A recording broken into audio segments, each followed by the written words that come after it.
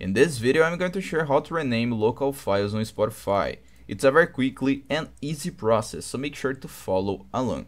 First, I will point out that this process works on any device. I'm using Android, but you can make the exact process if you are using iPhone or a computer. First, what you need to do is log on your Spotify and log into your account. Then you will come on home right here.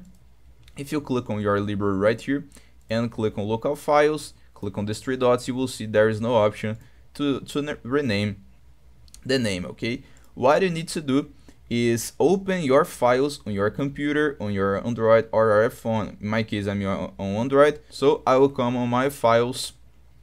Okay, on download, you need to find the file that you uploaded on local Spotify files.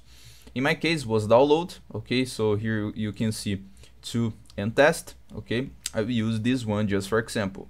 Then you need to rename this audio right here, so select, click right here, rename, and then you need to put what you want to rename. Okay, so for example, video test 1 2 3, rename.